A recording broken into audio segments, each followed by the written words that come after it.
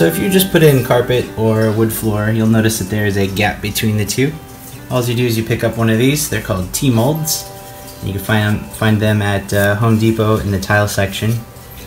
And basically you just measure it to size, choose the style that you like, and then you just fit it in. You do want to use silicone for this, or some sort of like, I actually use this, so it's for flooring in particular. So liquid nails, subfloor, and then you just put 3 dots in there, so you want to be a little bit liberal on how much you use.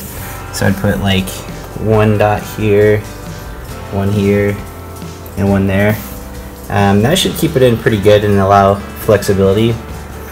The problem with putting a lot of it, you don't want to put like a solid line, because if you ever get this chipped or you want to replace it, it's going to be a lot harder to get it out. If you put the 3 dots, it just there's only 3 areas you got to work out with like a chisel just to get it out. That's what I mean by the 3 dots, just those 3 little, I guess they're lines. Just put 3 little lines like that, and then just go ahead and fit it in. Alright, so I got it in place here, and I put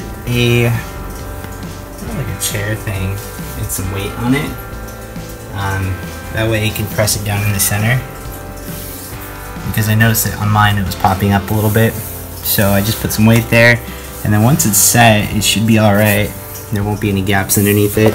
So you can see it's pretty flush all the way across. That's it. So we'll give it about a day to set, and then everything should look really nice.